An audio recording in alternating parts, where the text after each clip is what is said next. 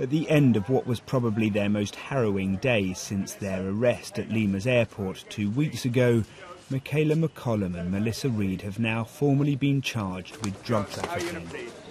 It was always an inevitability after they were discovered with 11 kilos of cocaine in their luggage as they tried to board a plane from Lima to Madrid.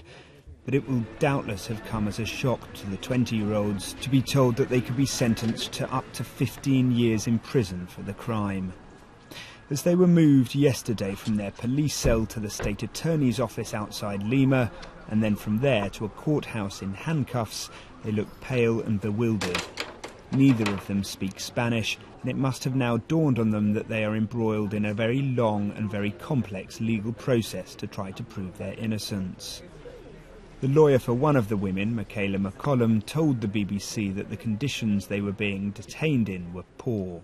They're expected to lie almost on the floor. There's a sort of a sponge type bed, which is just not acceptable. There are no blankets. It's not clean.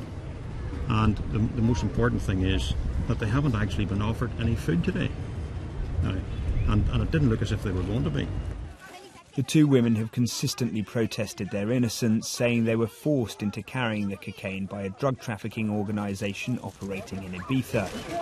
And when their trial eventually reaches court, they intend to plead not guilty. But judging from the slow nature of the process so far, that day in court could still be several months away. Will Grant, BBC News, Peru.